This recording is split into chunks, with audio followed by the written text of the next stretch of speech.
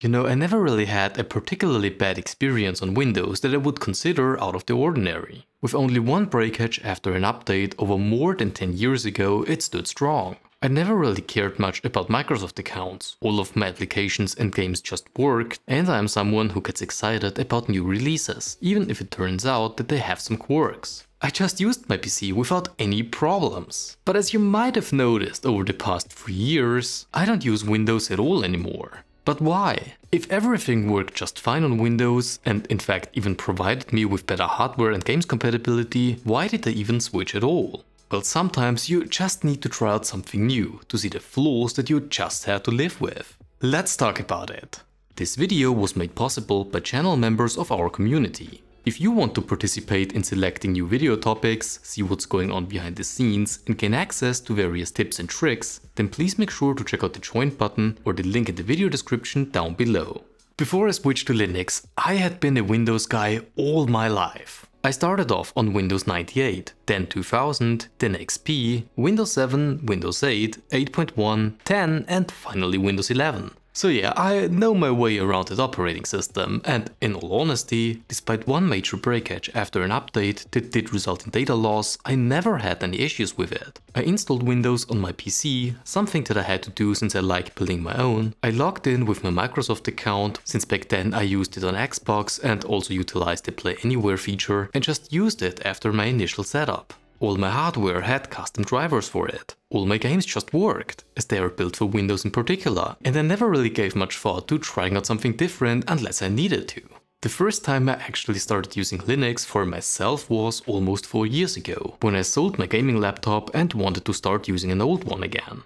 I booted it up, but the Windows 10 installation on there was so old that it actually couldn't update itself anymore. Never saw it before or ever since, to be honest. Anyway, at this point I was like, if I'm going to set up an operating system on this old device anyway, why don't I just try out Linux and see how it performs? First I tried Debian 10 with GNOME 3.30. It was okay, but I never really liked this old Android vibe with the vertical scrolling. Then I tried KDE Plasma. And that's when I got surprised. Not only could I use Linux just fine on this computer, in fact I could do everything on it that I used to do on Windows. Okay, sure, I was using that laptop for my lectures, so not really the most demanding task. But given the fact that it just worked like that, gave me enough motivation to investigate Linux a bit further. Trying it out on my gaming PC with a dual boot configuration was interesting.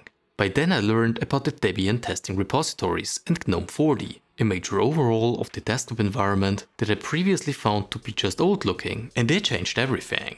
It gave me a fresh experience, a different workflow, and just felt so different from Windows while still keeping most of my shortcuts. And once I figured out how to fix some quirks, like OBS for example not having an inbuilt browser source, I realized the potential. The fact that I could even game on it, not just Steam games, but also GTA 5 via the Rockstar Games launcher or Far Cry via Ubisoft Connect, I wondered how far I could take this. What sold Linux to me wasn't application compatibility, since if we are being honest, it's just not the same as on Windows. Not every game is compatible with Linux, especially those with kernel level anti-cheats. Many peripheral configuration programs do not work, and alternatives are often limited in support. Some people like to utilize their pre-configured surround audio presets, often kind of wrongly marketed as DTS or Dolby Atmos, despite all of them not featuring actual surround sound at all. Many applications just don't work.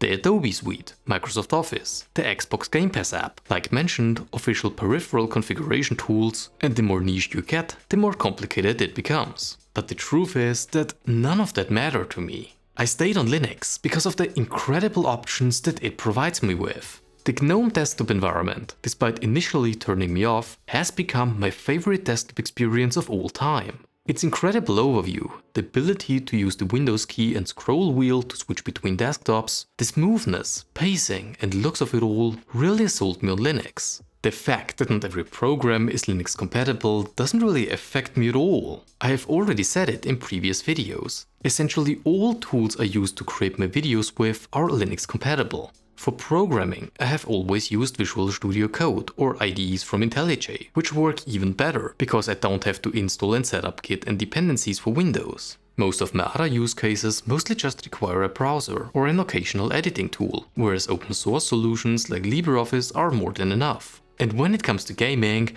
okay, sure, that is a more difficult topic since I don't really play any games that don't work right now. It is technically a problem for me, especially Destiny 2 or new games like Battlefield 6. But right now, luckily for me, I don't really feel the need to play them. And since I just like my Linux desktop so much, I don't see a point of setting up a dual boot installation and wasting space on my laptop. In fact, if I want to dual boot like I did for the Battlefield 6 beta, I did so with this, an external SSD, and this is probably the best way how you can do it. Otherwise, I just don't need Windows. And here's another thing I learned. Linux is just so much faster. Like, I of course can't speak for everyone here, but from my own experiences, it boots faster, shuts down quicker, updates much faster, and whenever I set up a new installation on a new system, or if I want to showcase a new distro, it only takes me around 20 minutes max. And this is setting it up, removing software that I don't need, and installing my basic programs. When I set up Windows 11 on my Microsoft Surface again, since I thought to myself that I don't need another Linux laptop that is not even 100% compatible, it took me over 1.5 hours to get this same basic setup. This was mostly caused by the setup wizard, removing Microsoft Office, which just refused to be removed via the Office removal tool, as well as all the other bloat, and finally adjusting all the settings to what I prefer. I'm usually someone who is really fast to set up a new system, but these constant waiting times, Windows updates and the overall experience in the end was just not worth it for me, despite the better compatibility with my Surface, so I just installed Fedora again. I'm not using Linux because of some stance against Microsoft, though to be fair, some of their practices really aren't okay.